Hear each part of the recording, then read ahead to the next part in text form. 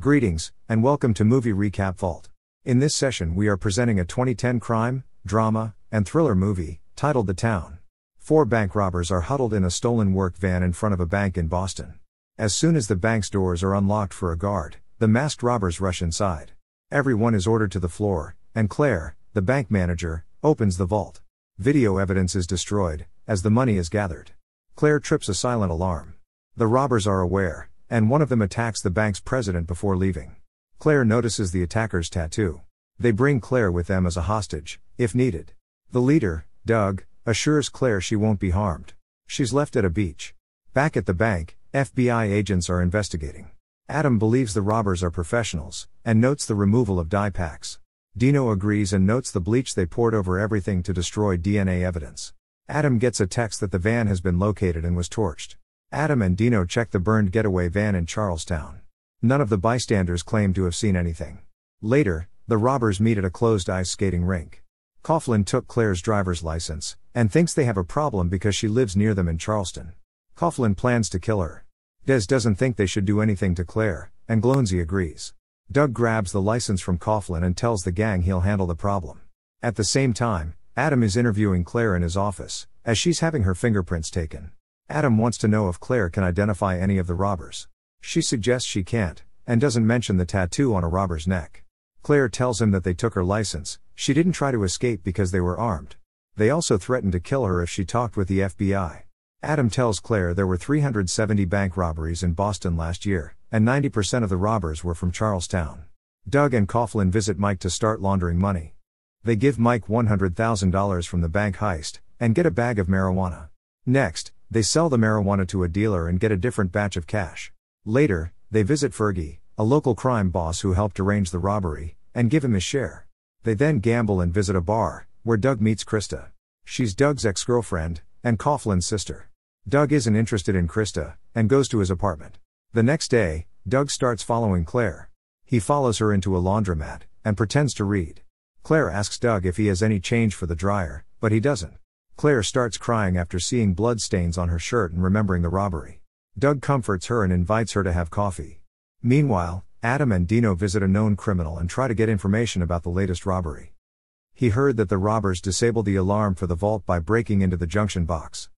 Later, Doug takes Claire to have dinner at a restaurant owned by his hockey friend. Doug tells her he works for a gravel company. Claire reveals that she does volunteer work at a local boys and girls club that wants to use the local ice rink, but they need money to fix it first. Doug lies, and tells Claire his father now lives in the suburbs and his mother lives in Florida. Doug suggests that they take a boat ride, and Claire eagerly agrees. Claire asks Doug about the history of Charlestown bank robbers. Doug tells her that in the past, kids admired bank robbers and wanted their lifestyle. However, he just wanted to play hockey. The next morning, Coughlin finds Doug at a diner. Coughlin wants to know the status of Claire. Doug lies and suggests he doesn't know anything yet, and she doesn't need to die. Later, Adam and Dino are questioning an alarm company supervisor. He reveals the person who rigged the junction box probably worked for Veracom. The agents decide to search for a Veracom employee that lives in Charlestown that was not working the day of the robbery. Later, Doug picks Claire up for a date, and she tells him about her bank being robbed. Claire mentions that she talked to the FBI. Claire feels guilty that she hasn't visited David, who was injured during the robbery. Doug suggests they visit David. Doug learns that Coughlin severely injured David, and he only has a 50% chance of having eyesight in his right eye. While at a coffee shop, Claire reveals she saw a neck tattoo on a robber, but didn't tell the FBI because she doesn't want to be killed. Doug suggests she wait before telling anyone about the tattoo. Later, Claire mentions that after her car was vandalized she walks to work. And, some people have been harassing her. Doug gets their descriptions from Claire. Doug asks Coughlin to help him hurt some people, but won't tell him the reason they need to be beaten. They get the address of the 2 people harassing Claire and break into the apartment. The people inside are severely beaten about the head and shoulders, one is shot in his leg, and advised to leave town. The next day, Dino shares information with Adam about Desmond Eldon, Des, who is a system tech working at Veracom. Although Des doesn't have a record, Dino thinks he's a member of the bank robber gang. Apparently, he had sick days off work on several days that coincide with several bank and armored car robberies. Adam and Dino follow Des and photograph him meeting with people at a barbecue.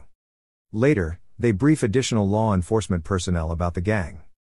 Glonsey is considered a notorious car thief. He can steal any car. Coughlin was in prison for 9 years for manslaughter. When he was 18, he shot a guy, and told the judge it was because he didn't like him. Doug is considered the gang's architect. He lives in the same house as Coughlin, and dated Krista, Coughlin's sister, in the past. Krista is suspected of being a mule for Fergie. Doug spent 1.5 years in prison for robbing a bank. Before that, he was drafted to play hockey, but was kicked out for fighting with his teammates. Doug's father is in prison for killing 2 armored car guards. Meanwhile, Doug has lunch with Claire. Claire mentions that her brother died of lymphoma on a sunny day, and whenever it's sunny she thinks of death. Claire excuses herself, and Coughlin takes her seat. Coughlin wants to know who Doug is having lunch with, and Doug wants them to leave. Then, Claire returns. The three have a short and tense conversation, and Doug covers Coughlin's neck tattoo as he's leaving. Later, Doug confronts Coughlin about following him. Coughlin gets angry about Doug being friendly with a person that could get the gang arrested. Coughlin raises the issue about doing the next job soon, because he wants the money. Doug tells him he doesn't like the guards, and it's too risky. Coughlin doesn't want to wait. Doug agrees to do the job, but they stop after the job for a while. Meanwhile, Claire is at the Boys and Girls Club ice skating rink with kids, and sees a picture of Doug. The next night she mentions it to Doug, and Doug tells her about his brief hockey career. They later get frisky. In the morning the gang prepares for their next job. They want to minimize their DNA that may be left at the scene, and clean everything that may be a problem. They don their masks, and rush from the van. Doug knocks the guard on the sidewalk to the ground. Coughlin subdues the guard in the back of the truck, and starts loading the cash in a bag. Doug tells people nearby to get out of the way. Glonsey yells that the police call just sounded, and they need to hurry. Suddenly, the guard from the cab grabs Doug from behind and threatens to shoot him if they don't put their weapons down. Coughlin shoots the guard and the gang departs. Police vehicles appear quickly, and the chase begins. Glonsey makes several turns and tries to get away from the police cars. The van is spun around and stops in front of 2 police cars. Coughlin shoots through the windshield at the police cars. They exchange fire and the van speeds away, followed by another police car. Glonsey is trying to quickly get to where they plan to switch vehicles, as additional police vehicles join the chase. Des pulls in front of the van with the stolen switch vehicle. Coughlin fires at the police, and they quickly seek cover. Glonsey transfers the money from the minivan to the Jeep. Doug douses the minivan with gasoline and ignites it. The police run for cover, and the gang departs in the Jeep. They accelerate heading toward Charlestown Bridge, trying to reach it before the police stop entries. They reach the bridge just before it's closed. Once in Charlestown, they stop to transfer to another stolen switch vehicle. There's a tense moment when a police officer parked across the street stares at them, then looks away. The gang spreads the hair from the barber shop in the back of the Jeep, and departs. Later, Adam and Dino are at the site of the burned minivan. They realize that there's probably no evidence anywhere that will allow a conviction. Adam is angered and tells the investigators to find him at least a partial fingerprint he can use to pursue the case. The next day Adam and Dino have the 4 robbers brought to the police station for interrogation. Coughlin simply says lawyer, and doesn't say another word. Doug and Glonsey appear to amuse themselves as they read transcripts to record their voices saying what the robbers had said. Doug lectures Dino as being from the neighborhood, but becoming a rat. Adam threatens Doug that he'll get a conviction with no deals. All 4 robbers are released from the police station. The next day, Doug meets Claire and gives her a necklace. She just quit her job and hasn't decided what she wants to do. Doug reveals he wants to change his life and move, and invites Claire to join him. He may go to Tangerine, Florida, where his grandmother lived. Claire will consider it. Later, Coughlin tries to convince Doug to do a big job Fergie just told him about. Doug refuses, and visits Fergie and tells him he won't do the job, it's too risky. Fergie tells Doug that he got Doug's mother addicted to drugs and she committed suicide. He did that because Doug's father refused to do a job for him. Doug eventually agrees to do the one last job. The gang plans to rob $3 million from the cash room at Fenway Park. Doug and Coughlin make their way inside, helped by an insider employee that owes Fergie money. Des shuts down the security systems. Doug and Coughlin neutralize the guards and police protecting the cash room. Doug shouts through the door to the 2 men inside. He lets them know that he knows their names and addresses and threatens to have their families killed if they don't open the door. The door is opened and the two employees are also neutralized. The cash is loaded, and they depart.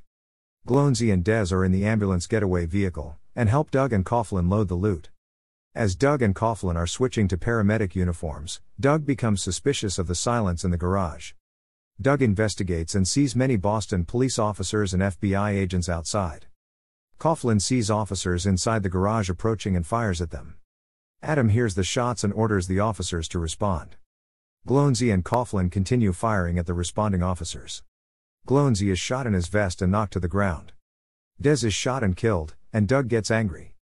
Doug now starts shooting outside and inside the garage.